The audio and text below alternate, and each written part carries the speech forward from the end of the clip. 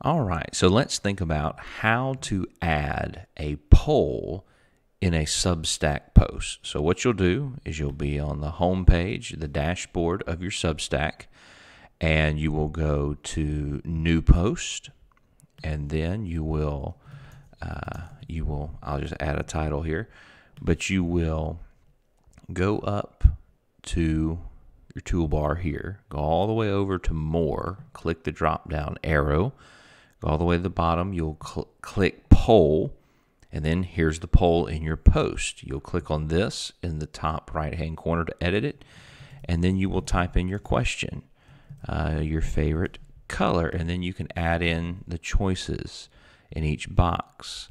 And as you add them in, it automatically will throw in an additional option. And I believe, let's see here.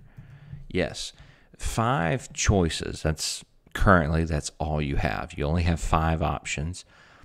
I suppose what you could do is you could just add an additional poll right below this one and then type different colors if you wanted to. But for now, in each individual poll that you post, 5 options is all you have. You can change the length. Do you want it to be active for an hour, a day, 3 days, a week, forever?